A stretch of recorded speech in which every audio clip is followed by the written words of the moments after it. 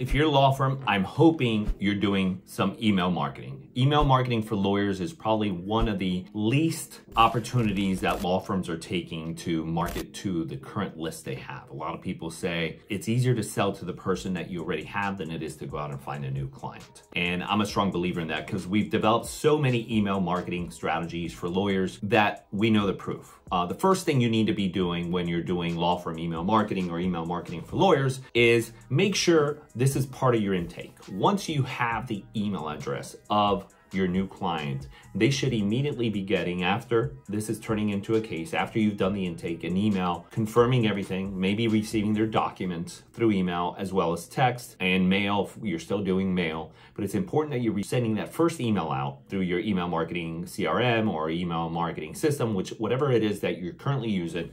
Make sure you're sending that first intake email out, hopefully with a video from one of the law firm owners or lawyers with expectations on what to say. Once that email's been sent out, hopefully that's in part of an automation funnel, letting them know that they're going to start receiving other emails. And this can trigger into either a newsletter or it can go back into your case manager to give them case by case points on what's happening or updates on what's happening with their current case. Another amazing thing about email marketing that you should be doing is during intake, noting and within your CRM what drugs this person's taking, during the information that you need, the criteria that you're asking, what information, the most information that you have from this person, you can tag this into a whole nother automation funnel. So you can either start doing mass tort leads, you can do workers' comp information.